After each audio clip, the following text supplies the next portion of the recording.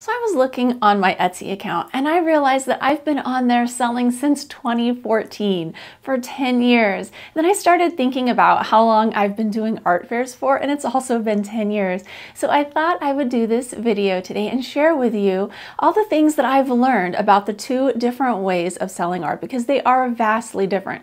There are positives and negatives to both. First off are the barriers to entry. The thing is, Etsy is very cheap to get into. All you have to do is have a computer, some artwork, be able to take photographs of it, and then you upload them to your Etsy shop. It costs 20 cents a listing, and every 3 months you have to pay 20 cents to renew those listings, but that's it. I mean, it's very simple. You can find tutorials all over YouTube that tell you exactly how to set up your Etsy shop and to configure your SEO and all of those things to be able to get your listings seen.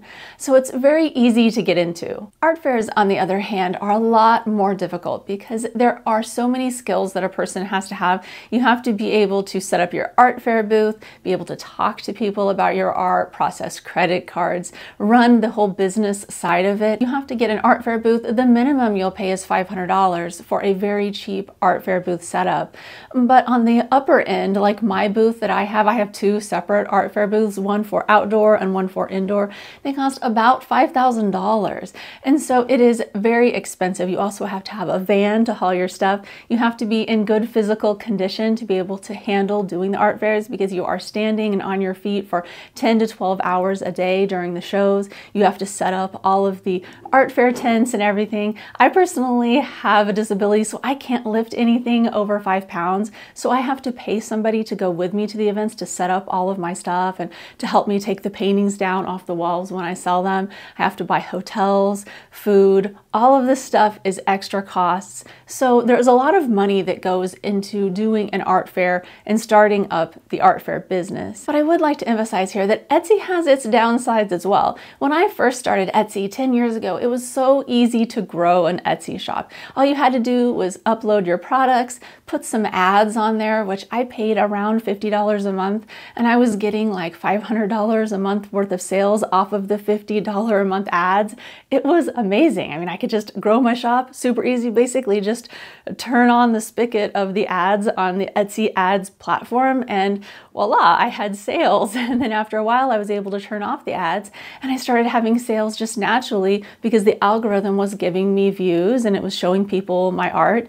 But that was 10 years ago. Now Etsy has changed so much. Ever since the pandemic, really, there were so many new people starting to sell on Etsy that there is so much competition. And now with AI art, people are just generating massive amounts of images using AI and then having companies like Printful put them on mugs and t-shirts and canvas prints and just anything you can think of.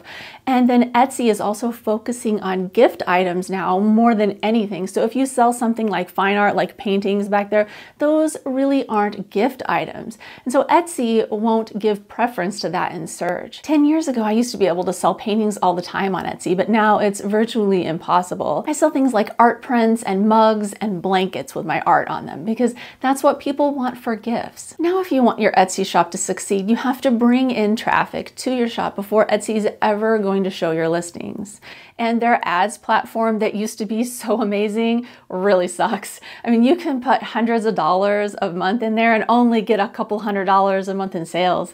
What I've been doing when I tried ads and my experiments in the last 2 or 3 years have been basically the money that I put in is about the money that I get out. And so I'm lucky if I break even on the ads. Sure, I'm generating sales on their platform, but I'm not really turning a profit. And what I've heard is lots of other Etsy sellers are experiencing a very similar thing. And so the only way to really succeed now is to bring in people from social media. And you can use their share and save links, which gives you a little bit less Etsy fees to pay if someone purchases, let's say, off of seeing your link that you post on Facebook. So it will help you save a little money to use the share and save links. But the important point here is that the Etsy algorithm requires you to bring sales into your Etsy shop to get things going and to keep things going.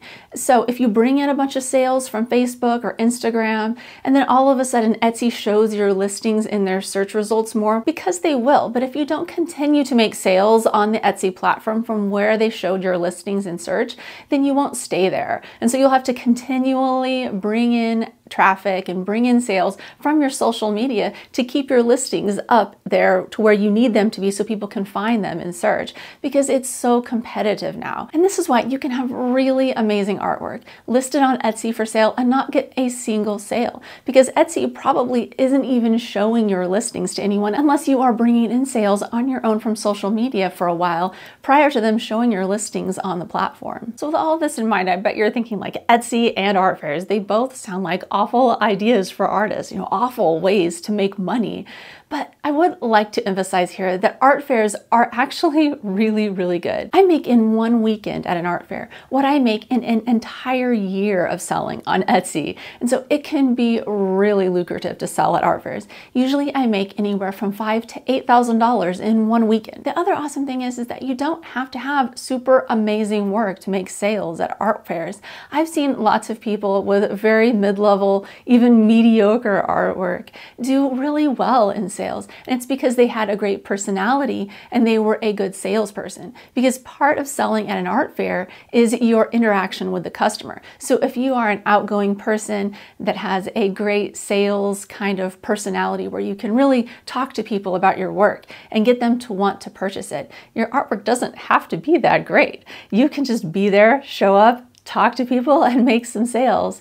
Whereas on Etsy, not only does your artwork have to be good because there is a lot of competition, but you have to do all of these other things to make it happen, and you have to hope that the algorithm is going to favor you. So if I was a beginner artist just starting out trying to figure out whether I should sell my work on Etsy or whether I should focus on selling my work at art fairs, I would go the art fair route in a minute. I wouldn't even think twice because the money is easier and better.